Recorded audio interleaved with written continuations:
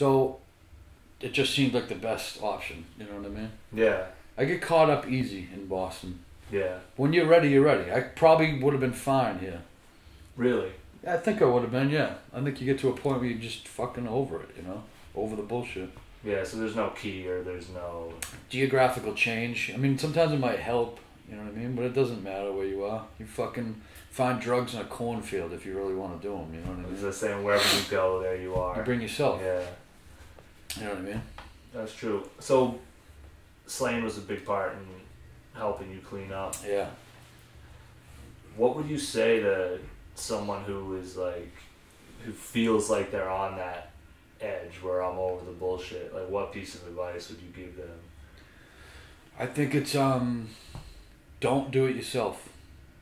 It's just, you think you can handle it yourself, but it's okay to ask for help. Swallow your pride. Doesn't matter. Doesn't make you look weak. Doesn't make you look like less of a man or a woman. Makes you look like more of one. And fucking reach out to someone. Reach out to as many people as you have to. Mm-hmm. And have, you know, there's people on your side. You're not alone. That's it, you know? You're definitely not. Because it can feel like you are if your whole circle is doing the same things. Yeah, reach outside that circle to someone that really cares, you know what I mean? Mm-hmm. I think people get too caught up in being worried about what the reaction of someone they love is going to be.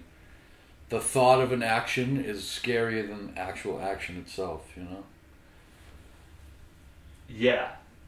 And it's weird, but like with your mind, you can go there. I have a buddy who just like realized he was an alcoholic, and he was like embarrassed to even tell her, like, no, we're happy. Like, we're up with you, dude. Like, yeah, this nobody's is great. Judging you. Like, it's cool. You just fucking said you are and you want help. Yeah. I have so much respect for you. You thought we were gonna shit on it. That's such a respectable thing. Mm-hmm. You know? Yes, that's awesome, man. You just gotta say it. And that's easy. It seems like it's almost easier now. People are starting to... It's so prevalent now. Yeah. We're not in the age anymore where like, oh my God, you're an alcoholic and you're addicted to drugs. It's like, it's fucking everywhere. Yeah. And it's in every family, tenfold. Mm-hmm. So like, when nobody's fucking surprised, it's cool. Right. We respect you for admitting it. Now let's help you. Yeah. Let's push it forward.